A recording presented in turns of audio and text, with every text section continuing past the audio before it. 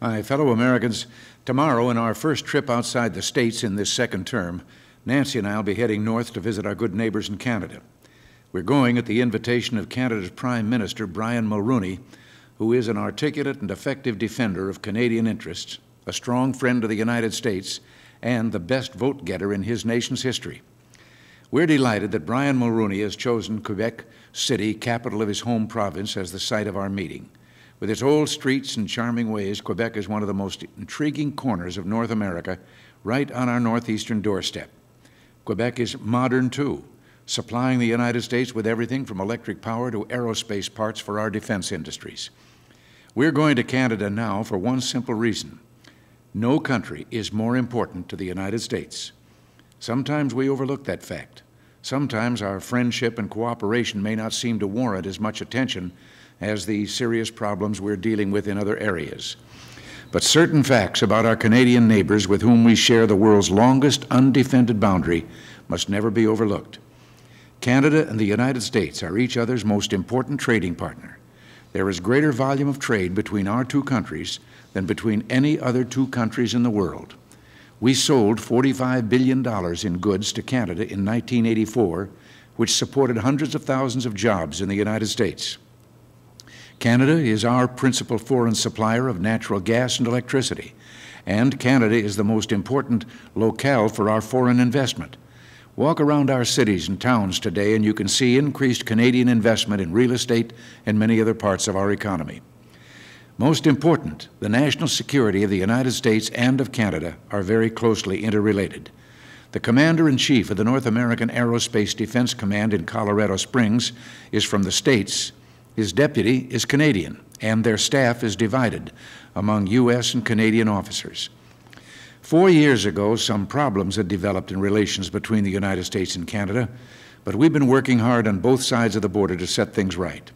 Today, Canadian-American relations are good as they've ever been.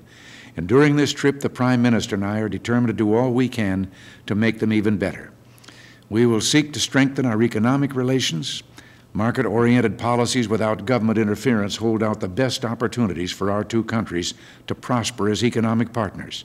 So we welcome Canadian investment in the United States and the Mulroney government's legislation to loosen restrictions on foreign investment in Canada, which is an important first step toward liberalizing Canada's own investment policies. It's the firm policy of this administration to resist protectionist pressures. So we would like Canada and other countries to join us in a new round of multilateral trade talks in 1986. We will encourage the sharing of our mutual defense responsibilities. Canada is a founding member of NATO with a proud military history stretching from Vimy Ridge in France during the First World War to the skies over Germany in the Second, to the seas off Korea during that conflict. We're pleased with the commitment of Brian Mulroney's government to increase significantly Canada's overall contribution to our shared defense responsibilities. On the quest for arms reductions and on other global problems, Canada's Council will be a source of great wisdom and strength.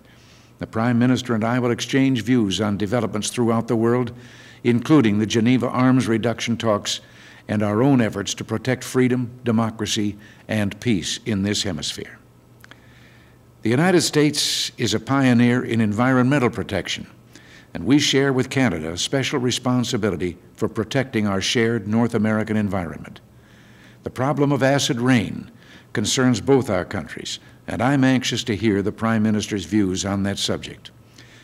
In 1939, Winston Churchill, describing the 5,000-mile peaceful border dividing Canada and the United States, said, "That long frontier from the Atlantic to the Pacific Oceans, guarded only by neighborly respect and honorable obligations, is an example to every country and a pattern for the future of the world."